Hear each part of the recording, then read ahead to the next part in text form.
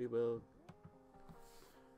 Yo, what's going on, guys? This is TJ Pedro, and I'm back with another video. And today is finally the day Manny Machado has signed with the San Diego Padres.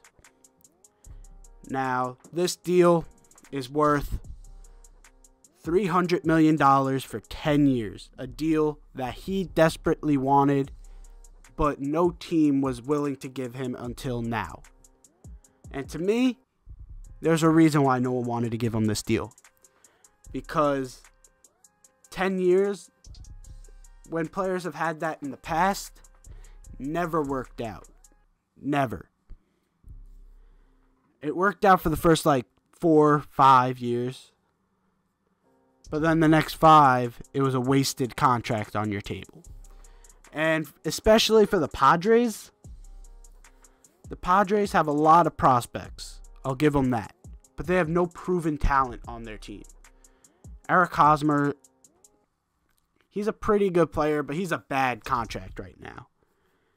And for him, and for them to go and spend 20 to 30% of the cap space they have, or the space before they hit the luxury tax they have, to go after Manny Machado, to me, this deal is it's very confusing.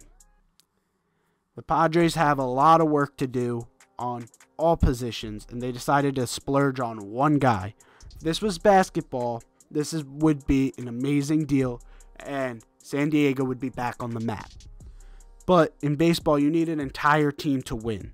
You can't just rely on one player. So it's a good start for the Padres, but it's a very aggressive start. And I don't know if they have what it takes to make the next few steps to be able to compete in the league right now.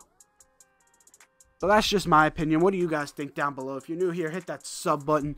Now that the MLB offseason has finally kicked into gear, we can finally start probably pumping out videos a few times a week. I might even start playing MLB The Show when it comes out. You never know. Let me know if you want to see that down below. If you're new here, hit that sub button. Like the video if you enjoyed. And I'm out.